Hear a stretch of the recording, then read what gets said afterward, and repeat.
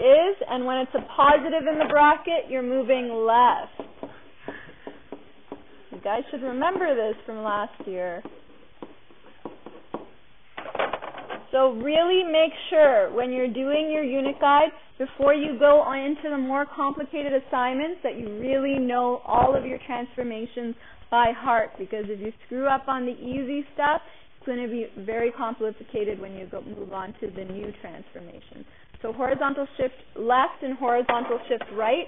When I'm writing the instruction, because this affects your x coordinates, for horizontal shift and horizontal expansions, they always affect your x coordinates. However, for this specific transformation, if it's a negative, you're going to add. So we're going to add a positive number to my x coordinates. And if it's a positive inside the brackets, remember we're always talking about opposite, so you subtract inside the bracket. So you would either add or subtract to your x coordinates. The y coordinates do not change for horizontal transformations. Add and subtract to our y coordinates. Yep. Yes, whatever the h value is. So if it's a negative h value, you're actually going to add whatever that number is. Not add a negative number, just add the number.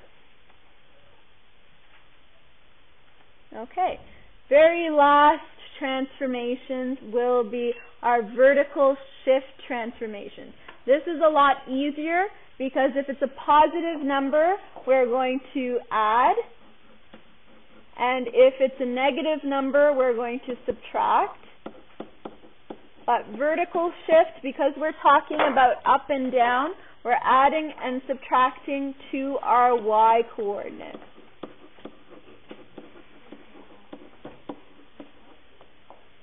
Adding and subtracting to our y coordinates. Whenever you see a positive value, you have to write it's a you can't just tell me it's a vertical shift by that number. You have to tell me vertical shift up by whatever your k value is. And if it's a negative number, you're going to have a vertical shift down.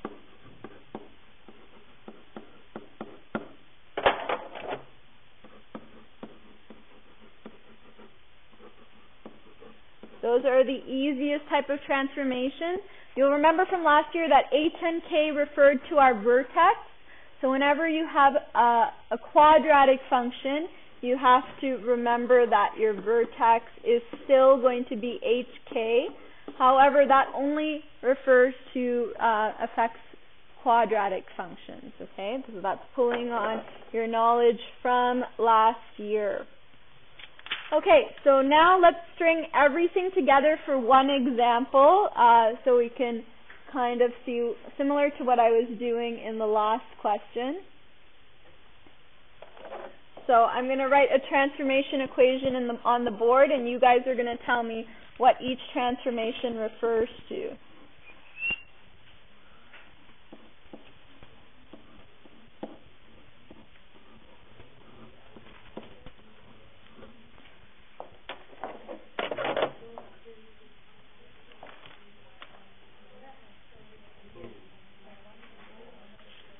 Okay, so what really helps when you're trying to identify transformations, draw an arrow underneath each separate transformation so you're kind of aware of how many marks this particular question is going to be worth.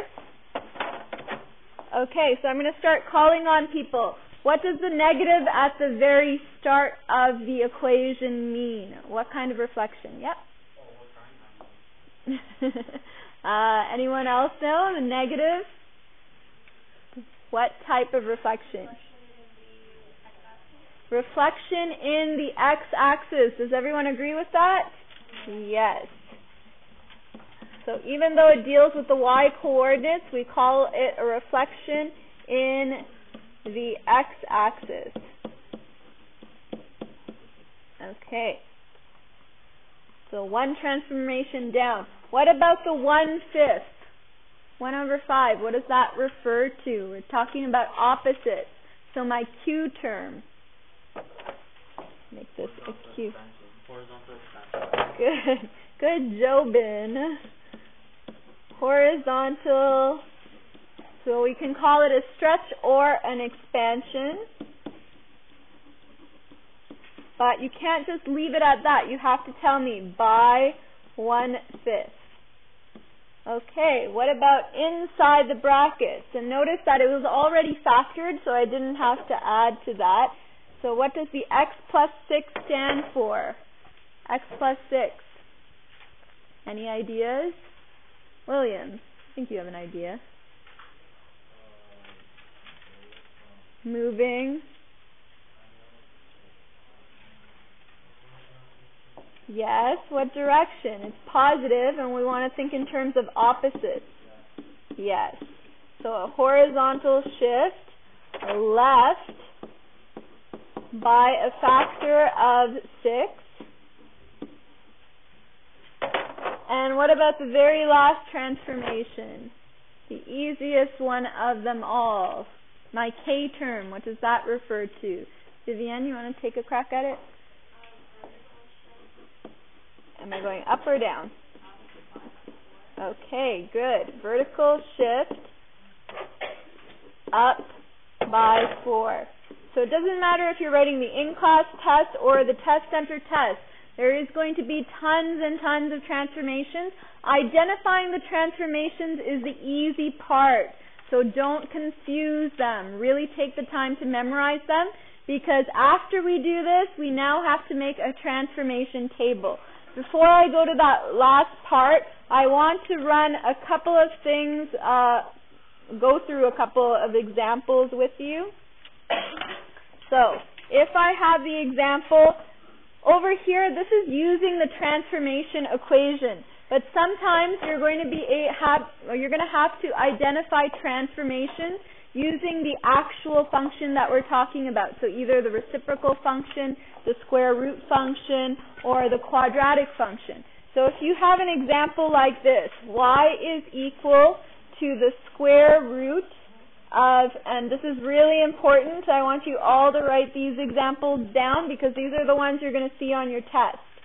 So 4 minus x minus 5, like that.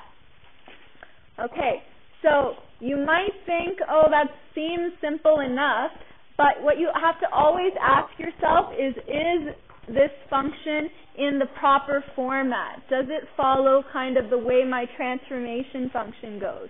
And for this particular example, the answer is no, because we have to kind of rearrange this. 4 minus x is the same thing as saying negative x minus 4, like that.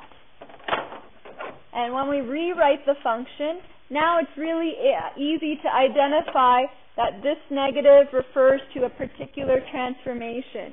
The inside refers to a particular transformation. The negative 5 refers to a particular transformation. So if you don't see brackets, you don't see negatives, it's up to you to kind of rearrange the equation so you are able to see the correct transformation. So first of all, this negative would refer to a reflection. Because it's not in front of the function, it's inside, it's actually a reflection in the y-axis.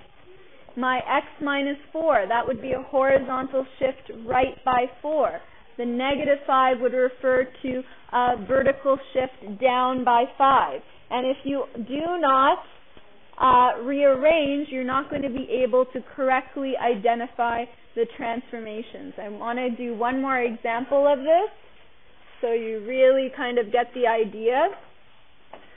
Right? You're going to be memorizing 5 key points for every single graph. This one, I'm going to start off with negative 2. When x is equal to negative 2, y is going to be negative 2 squared, which is positive 4. When x is equal to negative 1, y is equal to negative 1 squared, positive 1. When x is equal to 0, y is equal to 0, 1, 1, positive 2, 4. So those are very simple to identify, the key points of my original function. Now, if I want to apply the transformation,